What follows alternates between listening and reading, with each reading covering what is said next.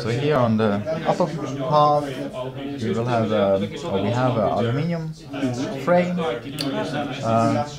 Here glass, and then this end in a curve to supporting also the gesture from the side.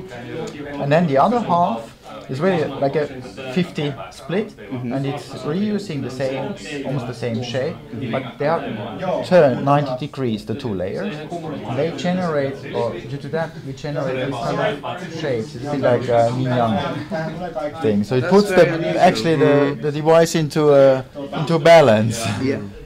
And this is very different compared to other devices, which always start, yeah, I draw a rectangle and then I add same radius here, or I make it completely soap alike. And we wanted to have it really, well, plain but not cold. It still has lots of like details and you notice this product. This it was purely from a design perspective you chose to do that?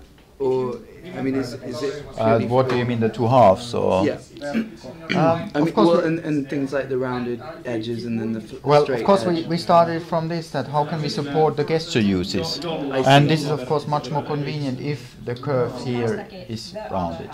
So if there is really a curve, it feels better instead of having a sharp edge. Yeah.